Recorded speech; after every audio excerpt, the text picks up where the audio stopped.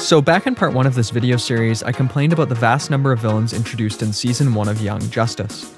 Many people felt that this criticism was a bit of a nitpick, or just found it perplexing. Fortunately, episode 14 provides me with another chance to explain what I see as the problem with that, as I don't think I did the best job of articulating my feelings last time. Because those of you saying that there's no inherent problem with having more villains are absolutely correct. The problem I should have focused on is that having so many villains means that less time is spent on main villains introduced in the series. Basically, I would have preferred a smaller number of villains, with each villain being more well explored. After all, there are a large number of reoccurring important villains in the series, but I feel that many of them lack development. The reason why episode 14 provides me with another opportunity to talk about this is because, well, this episode involves the Injustice League, who exists to convince the Justice League that they have taken down the group of villains working together. Of course, in reality, the real group of villains behind so many events in this season are hiding behind these villains, using them as a decoy. This means that 7 villains are introduced in this episode: Atomic Skull, Black Adam, Count Vertigo, Poison Ivy, Ultra Human Knight, and Wotan. Now, there is a plot reason why so many villains are being introduced at once, which, of course, is that it simply needs to be believable that this group has been behind so much stuff. As such, the more people involved, the better. However, I think a better balance between believability and information introduction could have been achieved. As far as I'm concerned, having 3 or 4 villains would have been enough, and that way, those 3 or 4 villains could have been given more time to develop. They could have kept Poison Ivy since her abilities are so plot relevant. Then Count Vertigo could stay since he's going to show up later as the main villain of episode 20, and then Ultra Human Knight could have stayed due to his affiliation with the Brain. Obviously, you might disagree with these picks, but my main point is that having less villains would have resulted in a more thorough exploration of the villains here. However, regardless of my complaints, this episode works well as far as Young Justice's overarching plot is concerned. After all, here the team is given more trust and they perform well. It's the natural evolution of their team dynamic, and one that the show has been slowly building up episode by episode. It also allows for plot elements that are going to return in important ways to come up again, such as the Helmet of Fate. Still, I think more time should have been spent here. Though it is functional, it's far from ideal. If this episode was instead 2 parts long, that would afford more time for some deeper development for our main cast. While some of the upcoming episodes are going to have significant developments for the cast, many of those developments are going to focus on the characters' weaknesses, or on the team seeming to break apart.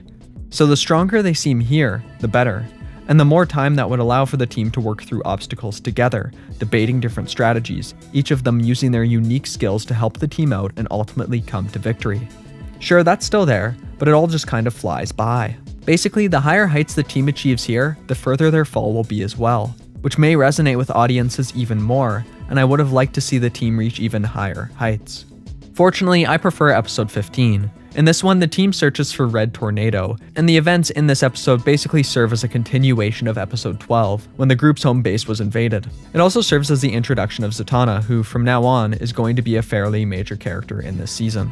Overall, this episode thematically focuses on the question of what it means to be human, as Tio Moro recounts how he created both Red Torpedo and Red Inferno as robots who would believe that they are human, and we thus see more of Red Tornado's own struggles with his conception of humanity. He longs to be human, and at the end of the episode, even goes to see a bedridden Tio Moro because it's the human thing to do, or at least he sees it that way.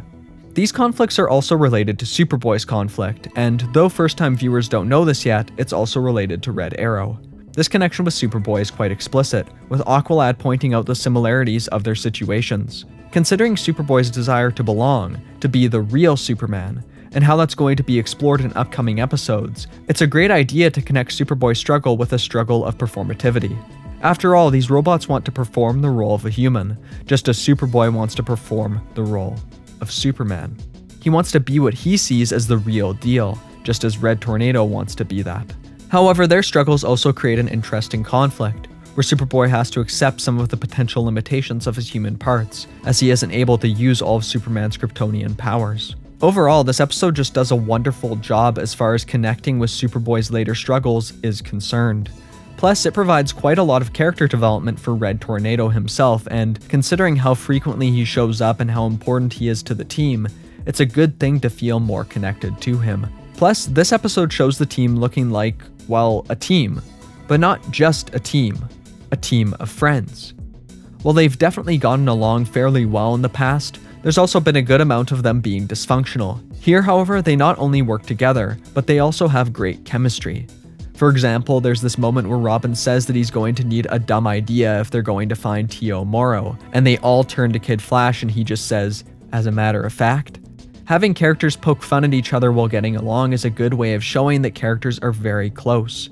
After all, I might make a joke like this with some close friends, but I'm not likely to do that with someone I don't know very well. So in a way, the show is doing what I thought would be good in episode 14. It's building the team up before tearing them down. It's just doing that at a different time and in a bit of a different way than they could have with episode 14, with the team here growing closer not just by working together, but also by getting their teacher back. And now it crashes down. Episode 16. A lot of people call this episode a favorite, but my first time watching this, honestly, I really wasn't a fan. Of course, with how so many characters are dying, it's pretty clear that there's going to be some twist at the end that brings them back, so I just spent the whole episode waiting for it. Twists like that are one of my pet peeves with fiction, and really distract me from anything else that could be good within the episode or part of the story that happens in. As soon as I think that it's possible that someone might just wake up and it will all be over, everything will get reset, I start to check out. Which is why I'm very happy that I went back and watched this one again. Because the second time I just accepted it for what it was, and I tried to set aside my feelings about the waking up type trope. And this is a good episode, as well as an episode that has plenty of good reasons to use that typical plot point. After all, in this episode, the characters become convinced that what is effectively a simulation is actually reality, because Miss Martian subconsciously uses her powers to make everyone in the simulation think everything that happens there is real. Since the simulation was created so that everyone would fail no matter what they did, this, of course, has some pretty disastrous consequences. And since the characters don't know that this is a simulation, having the audience not know that is a good way of helping them connect with the characters. After all, if there's even a chance that an audience member thinks there might be any reality to this situation, then they're more likely to understand the impact this has on the characters. Of course, the creators could have opted to just let the audience in on the secret at the beginning of the episode. We could have seen them all getting ready for the simulation. While my preference would have been for that, this relatability aspect makes the fact that they went this route pretty easy for me to understand. And I also understand why many people might prefer the approach the creators chose to the approach I would take. Beyond all that, this no-win scenario allows us to see the characters in unique situations that we simply could not otherwise see them in. For many of the characters, this reveals a weakness within them, or at least something that they don't like about themselves or don't want to face. First, Aqualad makes the decision to sacrifice himself, even though, as a leader, that's a horrible decision to make. After all, he needs to be there to guide his team. Second, this sparks a lot of worry in Miss Martian's mind about her own powers. Having Miss Martian worry about them is a good idea, as that internal conflict is going to drive many of her actions, especially in Season 2, even if other conflicts also drive those actions. Third, we get to see Superboy being treated like Superman, which, as we will see in the next episode, reveals the dark side of him that is willing to feel glad even when so many bad things happen, just as long as he can be like Superman. Fourth, Kid Flash's reaction to Artemis's death serves as another way that the show makes the relationship seem more natural, and forces him to confront the fact that he might feel more for her than he lets on. We also see how Kid Flash has a lot of difficulty accepting when something has already been lost, and will continue to try and convince himself that there's a way out or some answer, even when there clearly isn't any. Fifth, Robin is forced to remove himself from the situation and to make the most logical decisions, regardless of the impact it will have on him or his friends. This prompts him to look at himself and see what he can be, or at least what he wants to be, as we'll be focused on in the next episode. Because of the nature of this episode, because of how it shows weaknesses in so many of the characters and ends with many of them being traumatized, a lot of how great it is depends on what episodes do with that. In other words, how much do later episodes capitalize on the characters' realizations about themselves? If it doesn't do much, then this is a neat episode, but not one that will have a satisfying arc in the long run. However, if the show does follow up well, then this becomes a fantastic turning point in the series. Right away, episode 17 dives into the effects this trauma has, with most of the focus being placed on Superboy's feelings. The episode has a simple but effective structure, where we jump between Superboy's main plot of the episode and the subplot of all the other members of the team having therapy sessions with Black Canary. Let's start by discussing the characters other than Superboy. Each of these sections is a natural extension of what the characters did in the previous episode. Since Artemis died in the simulation, she claims to be fine, so Black Canary pushes a bit further, asking her about her secrets with her family and about her worries over what Kid Flash would think about that, and just kind of poking her and trying to get to the fact that she is so closed off from these other people, even if she does seem to trust them. Aqualad, meanwhile, feels guilty about sacrificing himself, and discusses how he feels that Robin would be a better leader than him. However, he also expresses that he does not want to shift that burden over to him just yet. Kid Flash, meanwhile, is a lot more nonchalant with his therapy, and Black Canary uses this opportunity to question his extreme reaction to Artemis's death. Robin, on the other hand, has had a huge realization that he doesn't want to be like Batman. He doesn't think that he can do what Batman does, and put his emotions to the side and lead in that manner. Then there's Miss Martian, with her fears of how strong her powers are and the harm they can cause others, along with this moment that she's afraid she's turned into a white Martian. Of course, all of these scenes show us something about the characters and make them more complex than they previously were. However, in some ways, Superboy's plot runs counter to this, and in ways that accentuate the therapy session's meanings. There are little character moments, like when Superboy almost introduces himself as Connor, but then chooses Superboy instead, showing how he feels guilty about his contentment in the simulation and doesn't want to use the name Miss Martian gave him. Or at least, that's how I see it. On a larger scale though, this episode involves Superboy being confronted with the Forever People, with a group of people who are so in unison that they can combine into one being. Of course, this stands in stark contrast to Superboy's relationship with his own team in this moment, where he's purposefully separated himself from them and he's feeling something very different than what they feel. However, he sees that even this close team can be manipulated by a strong enough force, and Superboy proves his ability to work as part of a team by helping them, along with Sphere. And his relationship with Sphere is important here too. After all, since he's clearly bonded with her, the Forever People let him keep her. In this way, despite feeling so emotionally distant, it becomes clear to both the audience and Superboy that he can still care, even if his feelings are a bit strange to him. All of this prompts Superboy to come a little closer to his own team and to open up to Black Canary. As such, at the end of the episode, Superboy confesses that despite all the horrible things that happened in the simulation, he was glad that he could be Superman. Of course, he feels guilty about that, but it still doesn't change how he felt and how he feels. And that reveals just how much he wants to be how much he wants to be Superman. The fact that all of the other characters' reactions are to some degree in line with one another's makes this even more powerful. It's no wonder that he would feel separated from them and that he would feel guilty.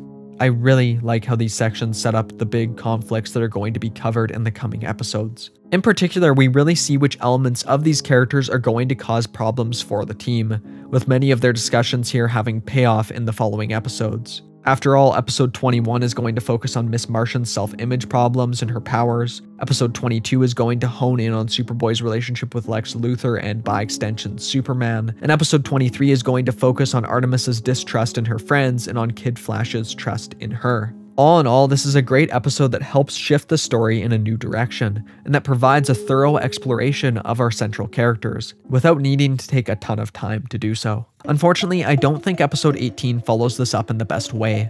In this one, Artemis is upset when she learns that Superboy and Miss Martian are in a relationship, so she goes out with Zatanna to fight some criminals and blow off some steam. But when they encounter Harm, a psychotic man who's gained the powers of the Sword of Beowulf, things get a bit more complicated and dangerous than they originally imagined. Now, this episode does involve exploring a bit of Artemis's distance from the rest of the group, and by having it be that Harm killed his own sister, it also touches on themes of family that are really relevant to Artemis. However, I would have preferred if this episode's main plot had more relevance to the overall plot of the season. As it stands, we don't really see anything here that we aren't going to see elsewhere, namely in episode 23, and I think that Artemis's struggles are articulated in a far more effective way in that episode. At this point, we're gearing up towards the end, towards the big reveal of what the villains have been planning all along. Taking a detour from that isn't necessarily bad, but it better be a really interesting detour, and this just doesn't do it for me. The interesting parts of it have already been explored in other parts of the show, such as Superboy being surrounded by superhero culture and Artemis's family problems and her secret. So this just feels like a rehash of ideas, and even though that rehash isn't bad, It's far from necessary. Because of that, I just don't have much to say about this one.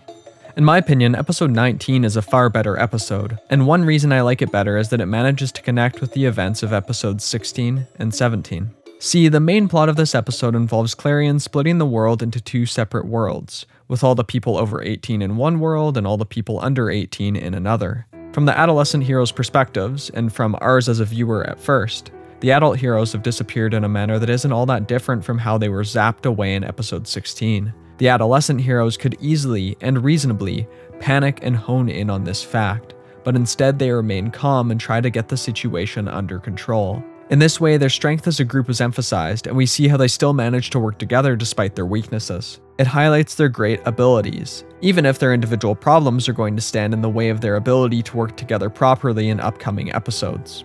Beyond that, I love how this episode uses Captain Marvel's powers. And I just want to clarify that he is called Captain Marvel in the show, since a lot of people seem to know him only by the name Shazam.